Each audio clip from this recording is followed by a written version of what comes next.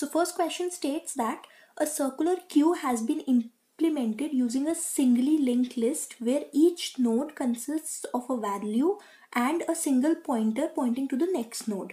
We maintain exactly two external pointers, front and rear, pointing to the front node and the rear node of the queue respectively. Which of the following statement is or are correct for such a circular queue so that the insertion and deletion operation can be performed in order of one time? And the statements are: next pointer of the front node points to the rear node, or the second statement is next pointer of the rear node points to the front node. Okay, so first of all, you need to understand that initially when we developed a queue, the logic that was used was last in first in first out. That means this is the front of the queue and this is the rear of the queue, and the elements, if it is not a circular queue, it is a normal queue, then all the elements are enqueued from the rear end and they are deleted from the front. So if I have three elements like this, or I can say elements like this, then if I have to enqueue another element, I'll increase the rear pointer or increment the rear pointer and insert another element. And in case I have to delete some elements, suppose I have to delete three elements from the queue, I will use the front pointer for deleting it. So the queue would look like this. Now, if this is the maximum capacity of the queue and we have reached a point where rear points to the last location and I have to insert another element, in this case I won't be able to insert any other element because the rear is pointing to the last location, and even if more space is available at the front, I won't be able to insert new elements. So this problem was solved by circular queue in which the elements are inserted and deleted in a circular manner.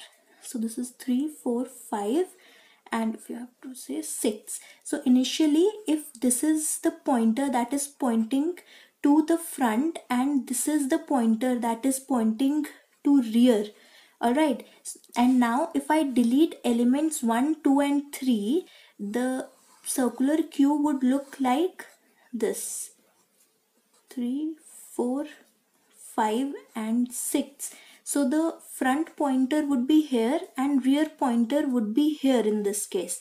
Even if I have to insert more elements, I can insert them here because now our queue is circular. So what we have done indirectly, we have made the rear pointer point to the next node and the node that was initially pointed by front. So in circular queue, if we are implementing circular queue using a singly linked list in which we have nodes where each node contains a value and a pointer pointing to the next node, then if this is the front and this is the rear, we must maintain a pointer from the rear to the initial front or to the next node that will form a circular linked list so that a circular queue is possible.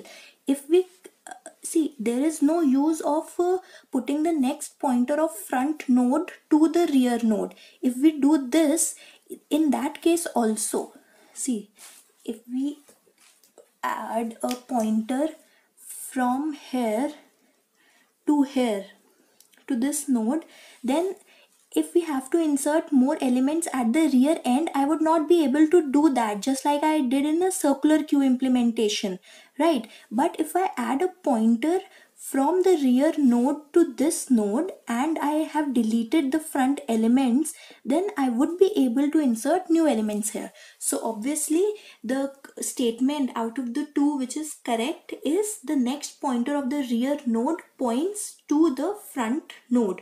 So only second option is correct and the B part is the correct one. Now coming to the second question of this lecture, it is given that G is an undirected graph with n vertices and 25 edges such that each vertex of G has degree at least 3, then the maximum possible value of n is.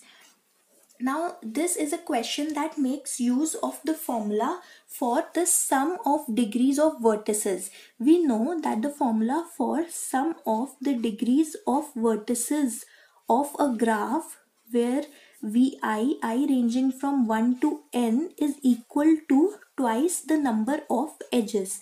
So n is the number of vertices we don't know, and E is 25 that is given to us, and we are given that degree of each vertex, degree of each vi is greater than or equal to 3. That means if we write summation of degree of vertices I going from 1 to n, this value would be either equal to 3n, that means 3 into the number of vertices, that would be the minimum case, or the summation value would be greater than 3n. Now this was the first equation, this is the second equation. Putting this value or equating these two, I get the value 2e is greater than equal to 3n. This gives me n less than equal to twice of number of edges divided by 3. So n is less than equal to 2 into 25 by 3, which is equal to 50 by 3, and n would approximately come out to be 16 here. Alright, so this is how we solved this question. We just made use of one formula and the rest is given to you in the question. So the formula that you have to remember is for the sum of the degree of the vertices is equal to twice the number of edges. The question says that the height of a tree is the length of the longest root to leaf path in it. The maximum and the minimum number of nodes in a binary tree of height 5 are. Alright, so first of all, height of 5 means a level of 6. Okay, and why is it so? Because when we draw any tree, suppose we have a binary tree like this, which is completely filled, or it is a perfect binary tree. So since the height is defined as the root to leaf path, therefore from root to root the length of the path would be 0. Okay, so at the root we consider the height equal to 0, because from root to itself the height would be, or the path length would be 0. Now from root to this node the path length would consist of a single edge, so height is equal to 1. Therefore further levels would have height equal to 2, then height equal to 3, and so on. Okay, so this is height 0, but this is level 1. Alright, and this is level 2, level 3, and so on. So if we say height of 5, we actually mean level of 5 plus 1, which is 6. Alright, so we have to tell what would be the maximum and minimum number of nodes in a binary tree of height 5. Now one thing you need to remember is that whenever you have to find the maximum number of nodes, you need to completely fill the tree. That means each node should have maximum possible number of children. Okay, since it is a binary tree, therefore each node can have a maximum of 2 children, and when each node has 2 children, every node has 2 children, we say it is as a perfect binary tree. So in case of a perfect binary tree, we would have the maximum number of nodes that are possible for any binary tree of a particular given height. Okay, so if the binary tree is a perfect binary tree, then we'll have the maximum number of nodes. And how many such nodes would be there? For a tree with height h, the number of nodes, the maximum number of nodes that are possible are 2 raised to power h plus 1 minus 1.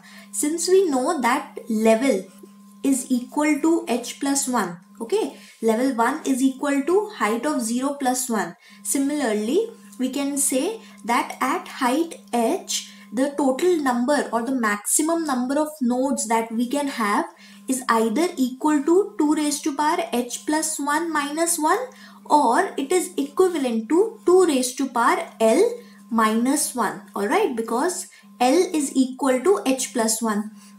Therefore, if we have height equal to h equal to 5, the maximum nodes that we can have in such a binary tree is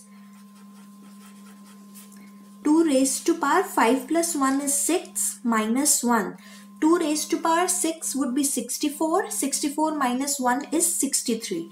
Alright, so when are the maximum number of nodes possible? In case of a perfect binary tree. Now, when would be the minimum number of nodes possible? Minimum number of nodes would be possible in case of a skewed binary tree. And this skewed binary tree can either be left skewed or it can be right skewed. And what do I mean by skewed tree? That means the tree is either completely on the left hand side, or all the nodes are towards the left hand side, or all the nodes are towards the right hand side. Okay, so in this case, the total height or the total level would be a clear indication of the nodes that I can have. So basically, I am putting a minimum number of node at each level. That is, I am filling each level with a single node. And if I have height 5, then the total number of nodes that I would have in a skewed binary tree would be equal to 6. Okay, and why is it so? Because this is height 0, this is height 1, this is height 2, this is height 3. And if you see how many levels have been there, level 1, level 2, level 3, level 4. So basically, if at level 4 I am getting 4 nodes, therefore at level 6 I would get 6 nodes. Thus the answer to this question is 6 in the case of minimum number of nodes. Okay, so you have to remember when maximum number of nodes occur and when minimum number of nodes occur and what is their value. So the correct value is option A, or 63 and 6. Okay, now proceeding to the second question. The second question says, which of the following is or are correct in order traversal sequences of binary search tree? And you are given 4 sequences and you are given the options to mark. Now please remember that a major property of in order traversal or in order sequence is that the in order traversal always gives an increasing sequence, or I should say a non-decreasing sequence. Alright, a non-decreasing sequence of numbers, no matter it is a binary search tree, a perfect binary search tree, or any kind of tree in which in order is possible. So in order will always result in an increasing or non-decreasing sequence of values.